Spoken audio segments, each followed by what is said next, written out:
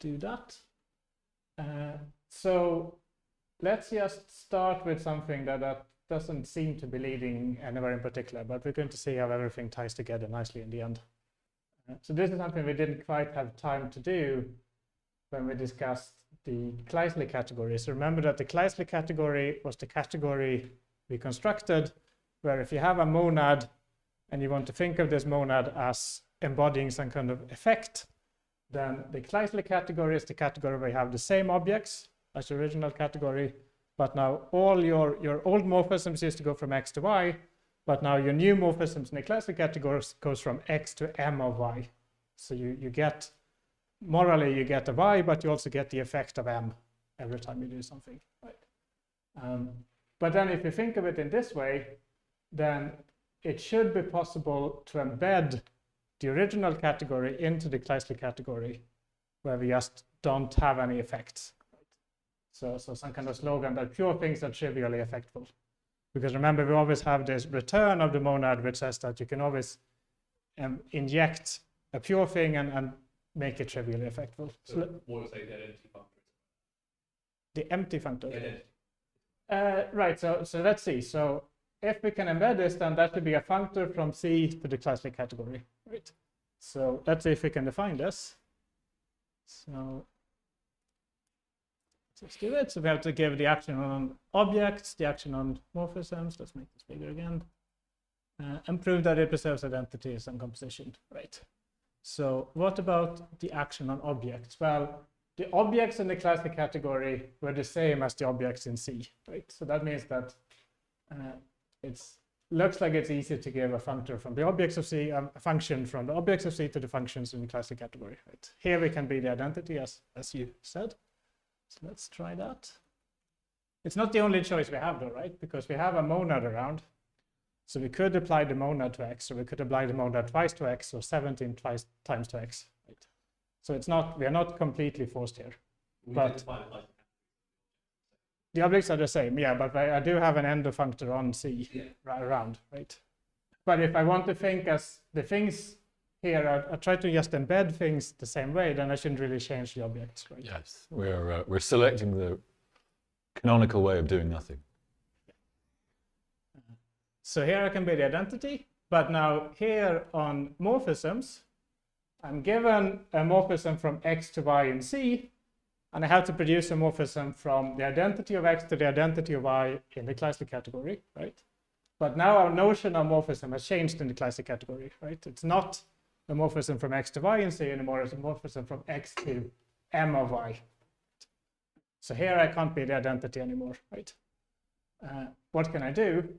Well, I was thinking of the return as the thing that really embeds trivially, right? So if I take my function f, it goes from X to Y, and then I can compose with a return. That's going to make me end up in M of Y. So I apply the function and then I embed that as a trivial thing. That seems to be a good. This is the same through that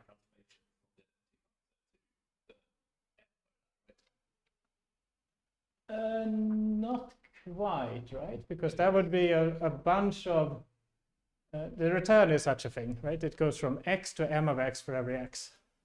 But here I'm starting with the morphism from X to Y. Yeah, I'm composing. Sort of. Sort of, but I'm not sure if you can make that precise or not. Yeah, there's a thing you could, I mean, you could start thinking about which things are some notion of monad morphism, which basically means you have cleaner monads and you have dirtier monads, and you can always get from cleaner ones to dirtier ones. That's to say, if you've got some way of interpreting all of the effects that can happen in one monad into another, and you respect return and join, then that's what gives you a monad morphism. So there's something where you can say yes, and the cleanest of all monads is the identity monad. Yeah, right. Which has no extra effects that you need to translate to somewhere else. So there is certainly a monad morphism from the identity monad to every other monad. And I guess what we are saying implicitly is that C here is the Kleisli category of the identity monad. So we are, in that sense, we are lifting. Yes. So this. But that's not quite what we do. So now we are just doing the pedestrian thing of constructing one particular functor from C into Kleisli. Yeah. But implicitly here is indeed the that lurking construction. Oh, yeah. Okay, so let's do it. So I take my f from x to y, and then I want to afterwards compose with return. Compose in C, f, and then here I want to go from y to, normalize that a little bit, to m of y, which is what the return of m is doing. If I pass it in the y, which I can give as an underscore. Okay. So that gives me an action. It takes every morphism and gives me a new morphism. And it kind of does what we think we're doing, right? We're just sticking on this trivial thing at the end of everything. So you would hope that this would work. But now we need to show that this actually preserves identities. Yeah. So what do we send the identity to? Well, it's the identity composed with return. And what's the identity in the Kleisli category? That was It's return. Yeah. So it's not quite REFL, but it's almost REFL, right? It's just identity composed with something, which is... It's the left identity property of... Left. Let's see. Okay. And then we also have to show that we preserve composition.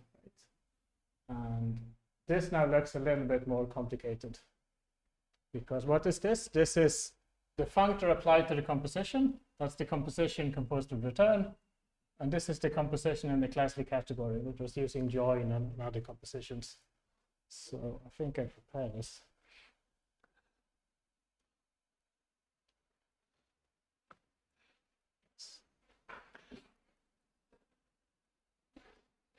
Yes. But there's lots of... Doesn't quite fit in one screen. Oh, it does when you reload.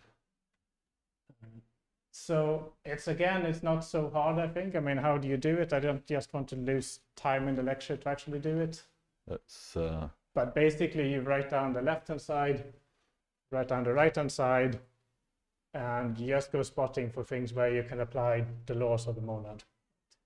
And if you can't find it immediately, you try to flip things around with naturality. This is draw out the intrusive diagrams. Yes. So yes, it's not as easy as just an identity left, but it's okay, I think. And again, we see that we really need the laws of the monad for this to make sense.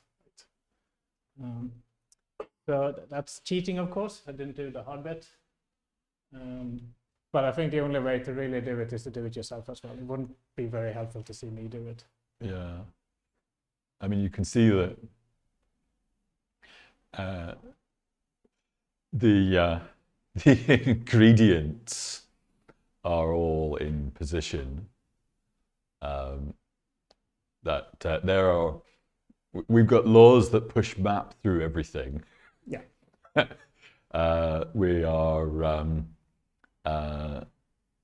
We've got the crucial thing is that we've got F and G in the right order on both sides. Because that's the one thing we can't commute, right? We have the return and the join. So the join is implicit in the composition in Kleisli category. They are natural, so they commute with things. But the F and the G, they just come in this order. They came in here, right? So that doesn't work. Okay. So I think that makes sense to me, at least, that you can take a pure thing and embed it as a trivially impure thing. But now, of course, we have a functor from one category to the other. So then what we should do as good category theorists is to ask, can we go the other way? Is there an adjunction? So let me ask Connor, the good category theorist, can we go the other way? Oof, going to have to think about that.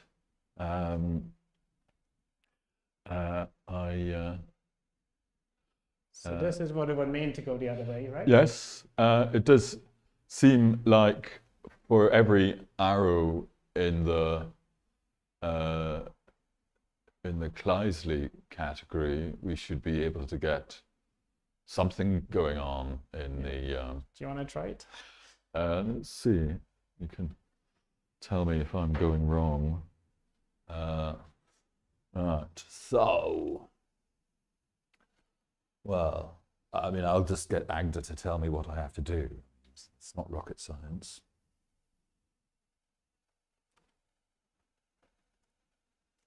Okay.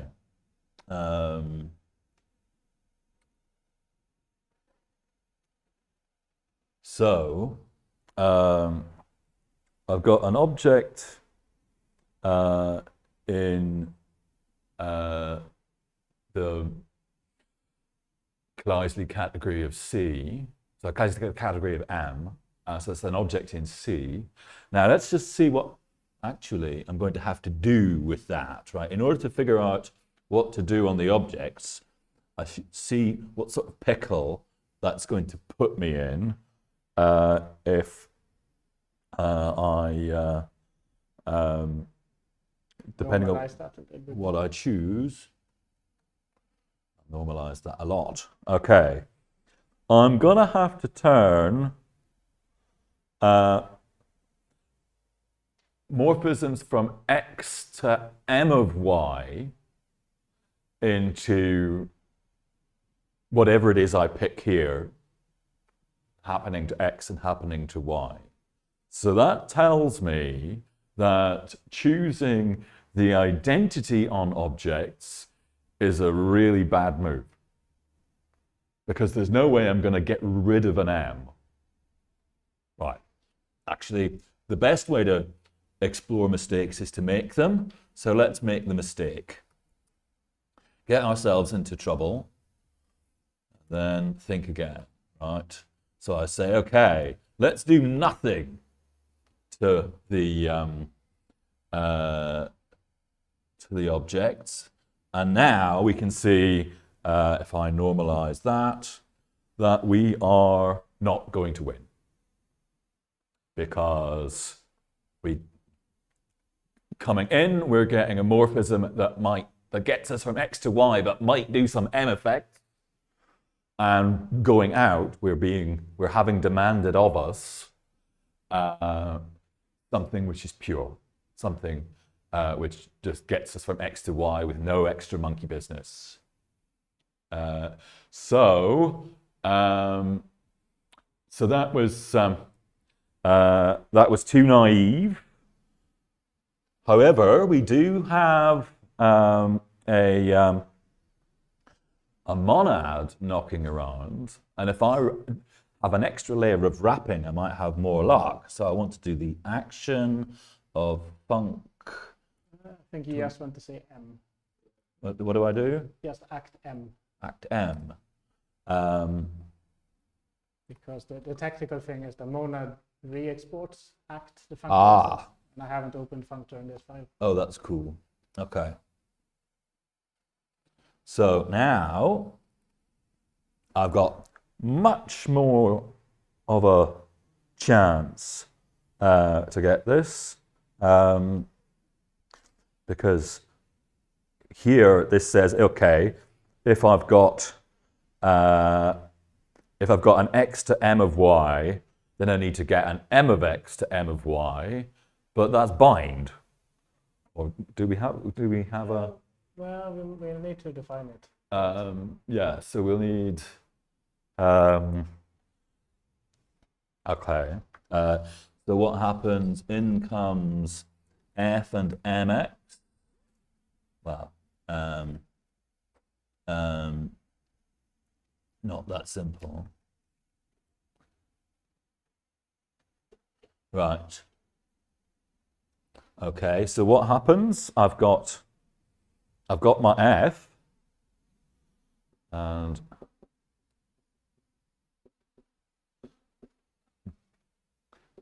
F goes from X to M of Y. So So if I can use the functoriality of M to map F across M, and that gives me 2 layers of M around Y, but I'm not afraid of having 2 layers of M around Y. Yeah, let's do that. So that is, is it map M? F map. F map M. Okay, so that's, I can do that with F. So what does that give me? So that gives me something which starts in the right place, but ends up with 2 layers of M. But I know how to squish 2 layers down to 1, because I can do composition in C of this thing with something else. Okay, what's this? Yes. Well, it's very, yeah, Haskell-like. Okay, so now what I see is that I need to do to plug in a join. Is that join M? Is that a thing? Yeah, and an underscore, because it takes the object explicitly. Okay. And then, so we've done the plumbing. Hopefully, we'll get something which is going to drop out from knowing that M is a monoid. And in particular, there is one of the monad laws which says, right, yeah, so we're checking that this functor preserves identity, but the identity in the Kleisli category is return. So we are plugging in return here, right? Yes. Then we get a map of return and then a join. That was exactly one of the laws we had, that map return and then a join is the same as the identity. Yes, I can't remember what the laws are called. Is It's it called map return join because of natural transformation.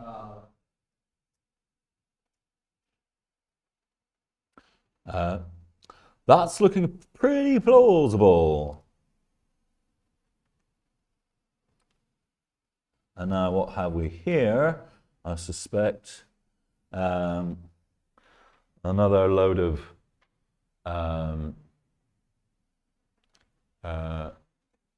well, you can see that what we've got here are compositions involving maps and joins. So what are we going to do? Maybe you should look at what I prepared for the download. I suspect that I was suspecting you might have done so, but your basic rock and roll here is the fact that you've got that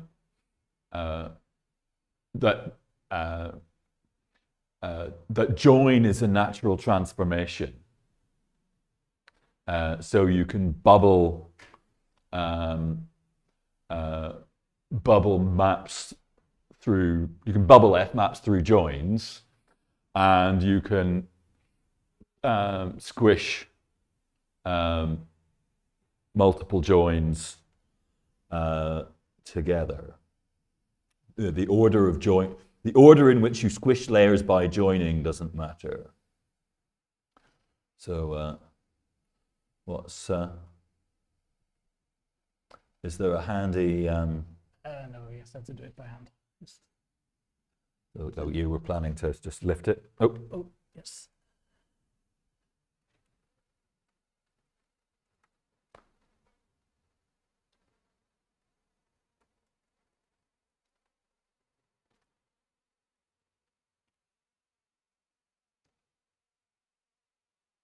Right.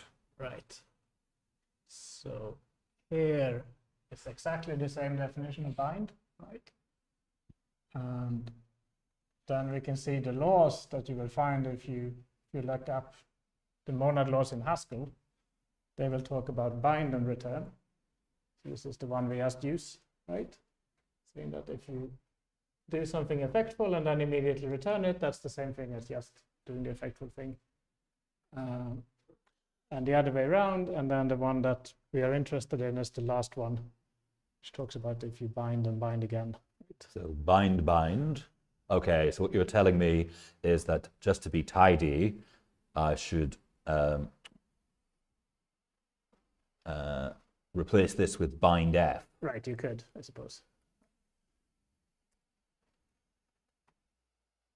And then this was bind. You can't. Bind m on f. Yeah. Oh, I lost it. Oh, somehow I'm in trouble. You're in insert mode. I've somehow managed to find my way into overwrite mode. Right, and then which one was the? Bind, bind. Well, that was, so you did Ah, bind okay. return. Yeah.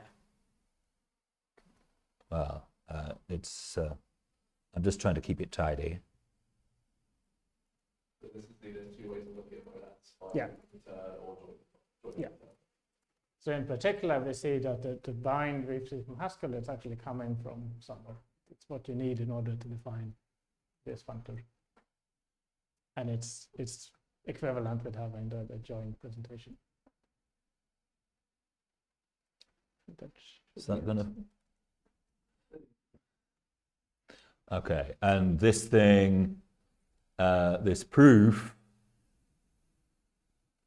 I think the important thing is this joining here in the middle. Right? Yes, is that you use naturality to push the maps out of the way and bring the two joins next to each other. And then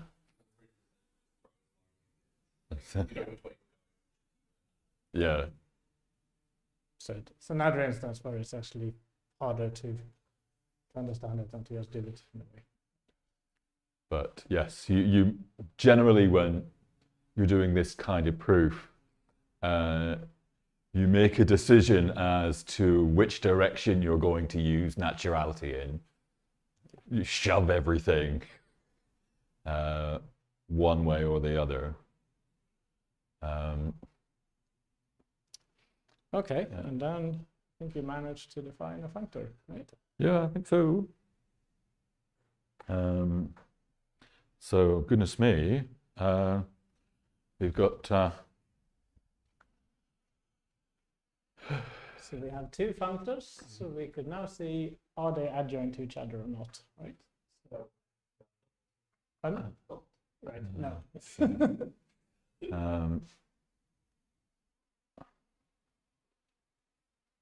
And of course, well, okay, so they are, yeah, there's only one way you can do this, right? No, you could try it the other way too, right? Well, Yes, but normally we expect the thing that's forgetful to live on the right. I mean, I'm not sure if Sometimes forget, you get. I'm not sure if forget is the right answer here, but I mean, there's more structure in the Kleisli category compared to the ordinary category, right? But it's not just throwing away structure. We're actually applying M, right? So in that sense, forget is not a very good name. But Well, if you think about what it does to the morphisms, right, it's using bind, which is again we're shuffling things around a little bit. right. So we are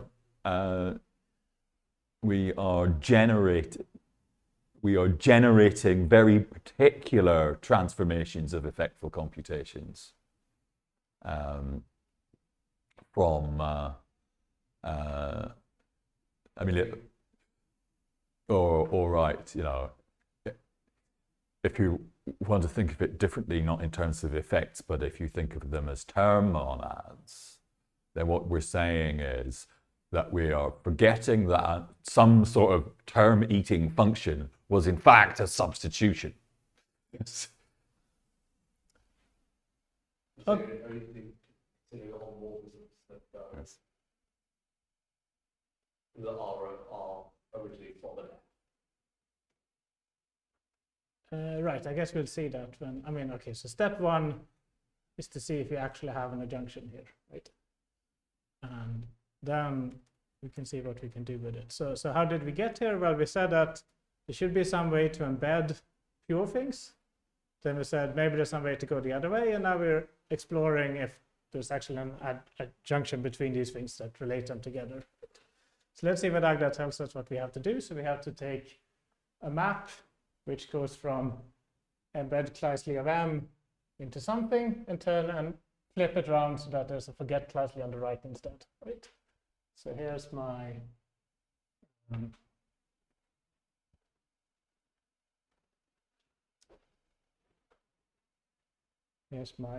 F, which has an embed Kleisli on the left. That was just the identity on objects, so that's a little bit hard to see.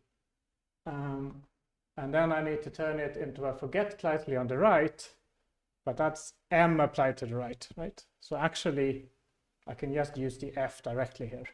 Everything is set up very nicely.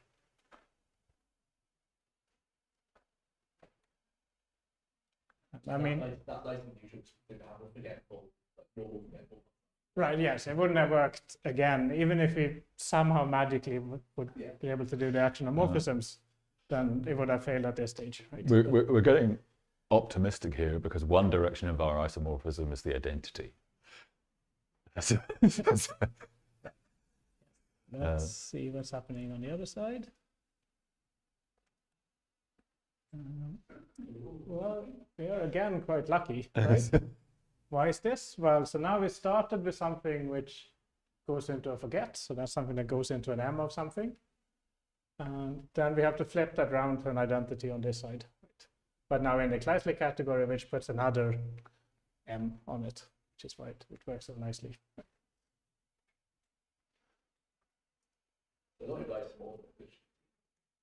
Well, let's see. Okay, so here, of course, these are now going to be very easy to prove, right?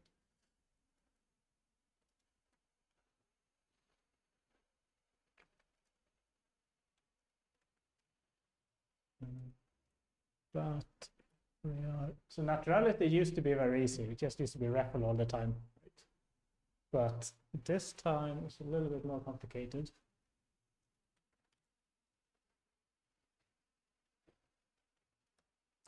Because what we're talking about here is an equation in the Kleisli category, right? So it's saying that if you first compose and then transform, that should be the same thing as if you first transform and then compose. But this is happening in the Kleisli category. So to compose here really means to monkey around with the joins and the binds, etc., right? So even though this looked very simple, now here we still have some work to do in order to show that this is actually natural. And I'm going to use the Dirk's A machine again to just get out of this. A Blue Peter technique. Here's one I prepared earlier. Again, I mean, if you get to this point and it's not natural, then that would be very, very surprising, right? Everything lines up so nicely. But you still have to fight a little bit to see that it actually works. Okay, just from natural transition to natural. Yes.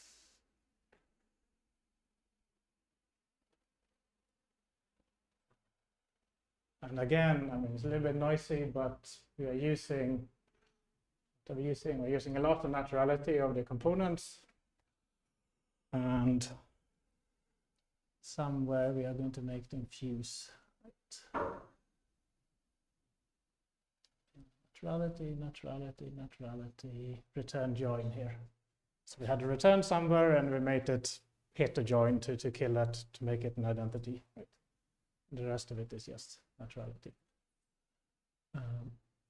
So that's nice in a way. So we started with a monad, we constructed the Kleisler category, and we had these two functors that went to and from it, and they formed an adjunction. And then last time we saw that whenever we had an adjunction, that gave rise to a monad. So now there could be two interesting things happening. Either we get the same monad back, and that would be nice because then every monad arises from an adjunction, right? It's a canonical way to factor the monad as an adjunction. So it originally went from C to C, but now we factored it to go from C to Kleisler and then back to C by composing these things, right? So that would be interesting. It would also be interesting if this did not happen, right? Because then we will get a sequence of monads. Start from one, you do this factoring, you get another monad, you do it again, you get another one, etc. But in this case, it's going to turn out that we get the original monad back. So we previously showed that every adjunction gives a monad, and now we sort of do not the exact opposite. But yeah, so now we're saying that in fact you can get all monads this way, right? It's not just the case that whenever you're lucky enough to have an adjunction, then you get a monad. Every monad arises from an adjunction.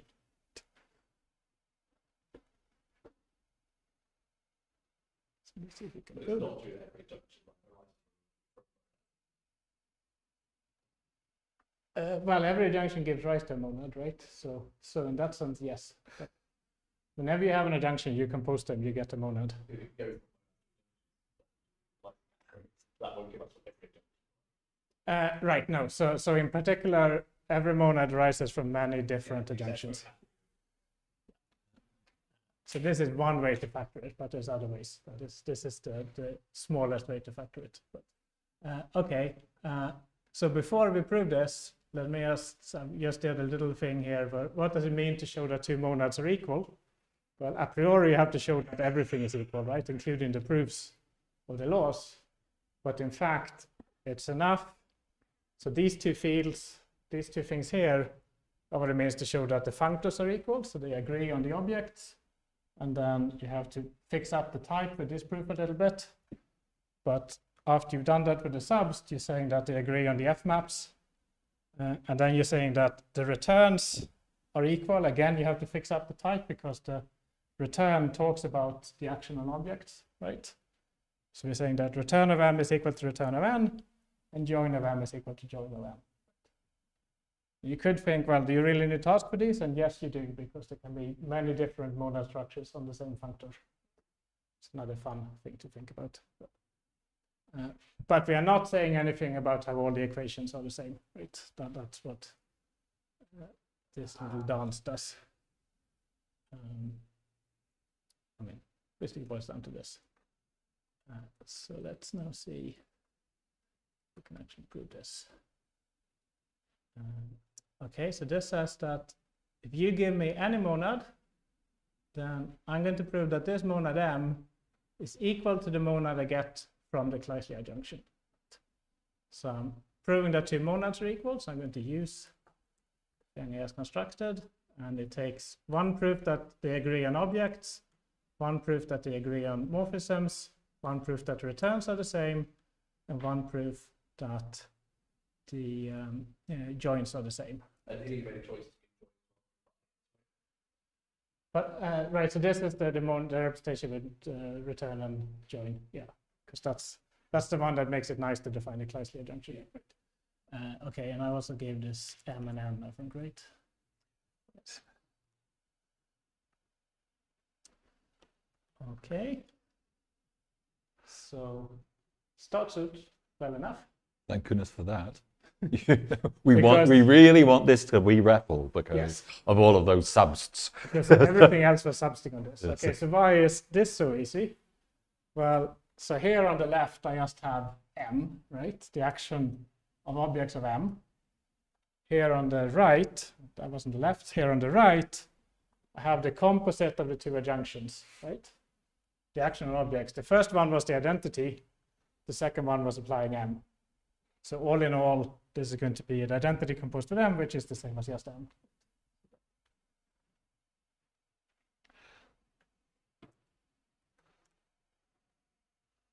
Right.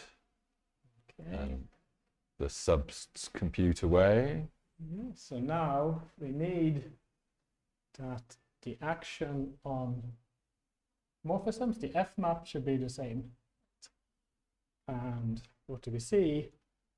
Well, we see again one of these F map of M of a return followed by a join, right? That's a map return join.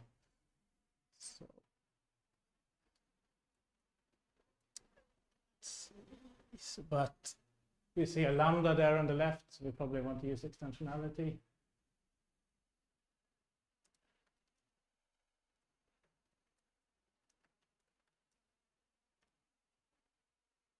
Okay, and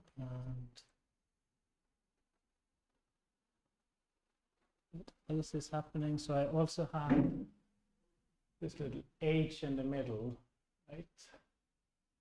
So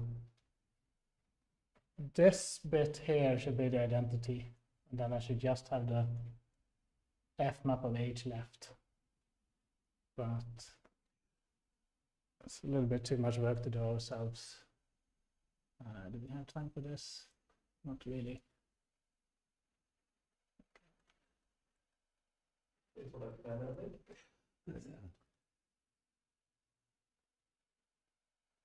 So here is the same thing. Right.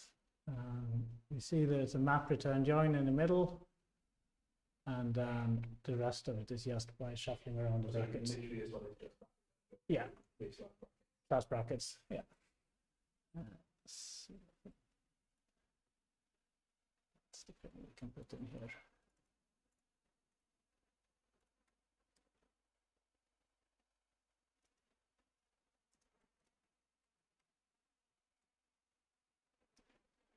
Okay, what else do we need to show? We need that the returns are the same. That's now again quite easy. Oh, okay, I proved it down here as well. Let's reduce it then, I guess. Is it worth it? Not really. Is that not just raffle? Yeah, it's just raffle. So, but Yes. Yes. This is a classic gives the lemma a name that is longer than its proof. so the point that is not completely stupid to do this is that when you read this file after it says all done down here, right? Yes. Then you can actually see what's going on because you're given the type. So that's why I left it in. But then we should use it, except, right, so it's a little bit annoying, right?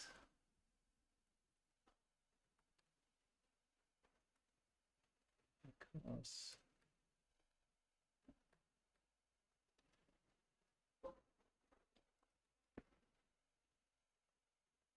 this thing doesn't talk about the x, right? So I will actually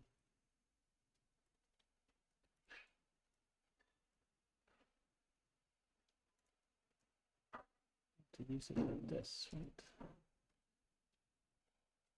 Is that the same as just not using extensionality? Oh, you need This is It's the other way it's around. The inverse of extensionality, right?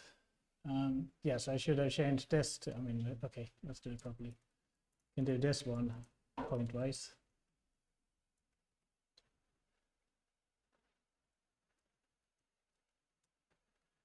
And then this all dance goes away.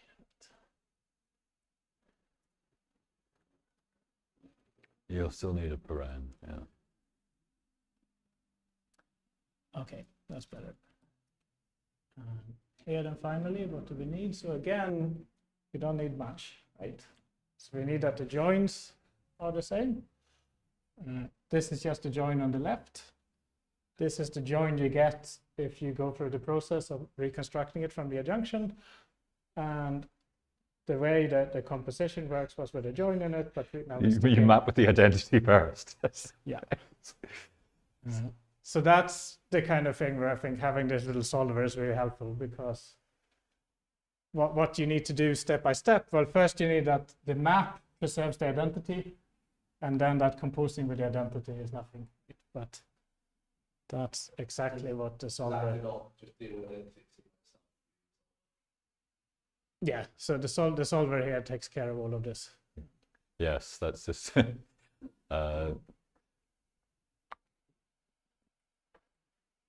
from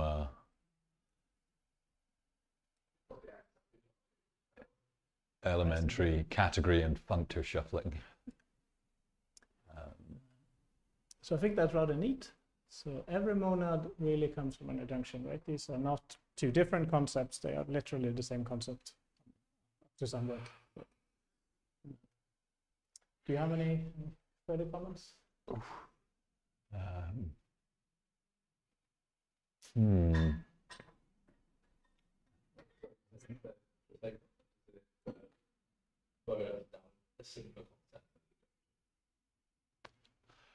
Well, I mean, that's up to you, of course, but they are very closely related, right? Because as soon as you have a monad, you have an adjunction. As soon as you have an adjunction, you have a monad. Yeah, but it's also the other way around, in the sense, well, the adjunctions also give you comonads. Yes. So that's to say, because you can flip these functors from the left to the right, you can either pile them all up on the right, that gives you a monad, or pile them all up on the left, that gives you a comonad. Seen all these proofs to your lines show that variable had. Yeah. Right. And what is a comonad? A monad gives you effects because it gives you an X and some extra M stuff, right?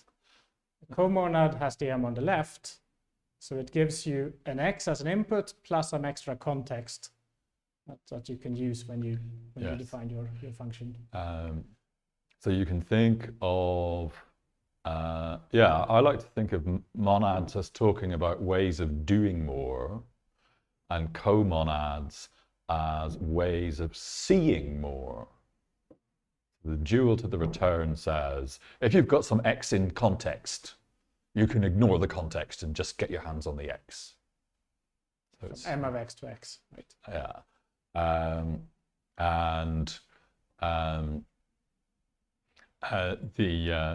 The dual to multiplication says, if you've got a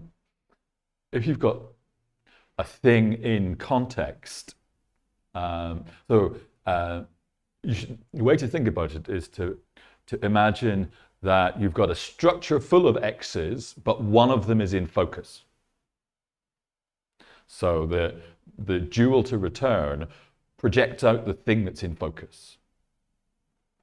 And the thing which does the dual of multiplication decorates all the things with their own context. So each thing is put in the focused position. So it's actually fun to do this with non-empty lists and things like that. So a non-empty list has a head, but every element of a non-empty list can be seen as the head of a non-empty sublist of the original list. What do I mean?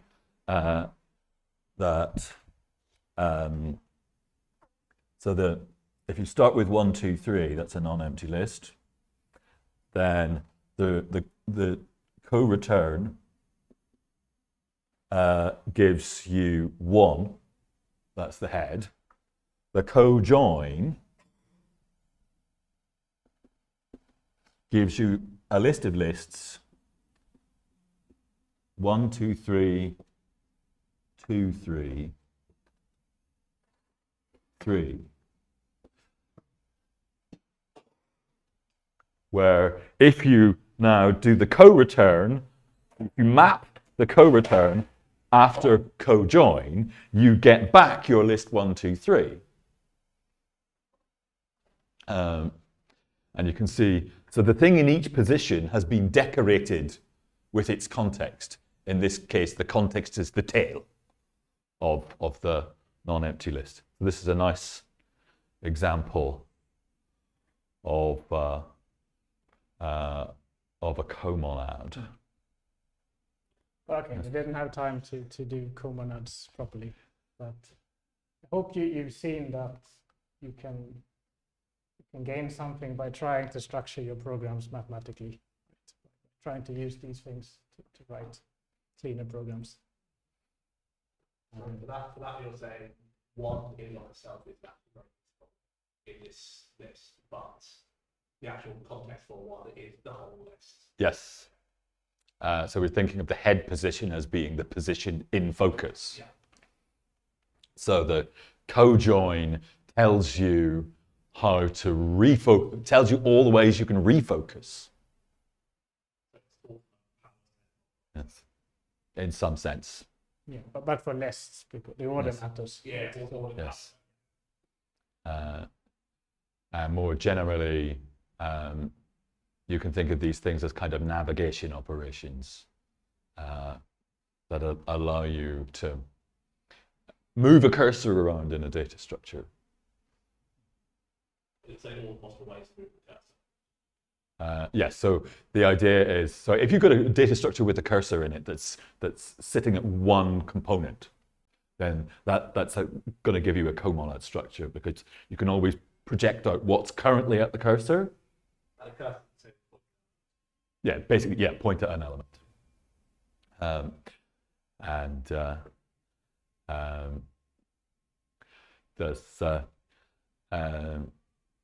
Yeah, so the cojoin tells you all the ways you can move the cursor, including not moving it at all, locally or globally. is there a way to get locally? Yeah, if there is some sensible, if you've got some sensible way to say global things are built compositionally from local layers, then you can very easily say, let's just talk about what it's like to move around within one layer. Right. Anyway, we should stop. So I hope you enjoyed. Plenty more to be done if you're interested. So let's stop here. Yes, we seem to have. One of the things that's joyful about teaching dependently typed programming in 2022 is that there's now so much of it, we have to make really fairly vicious editorial choices about what to leave out.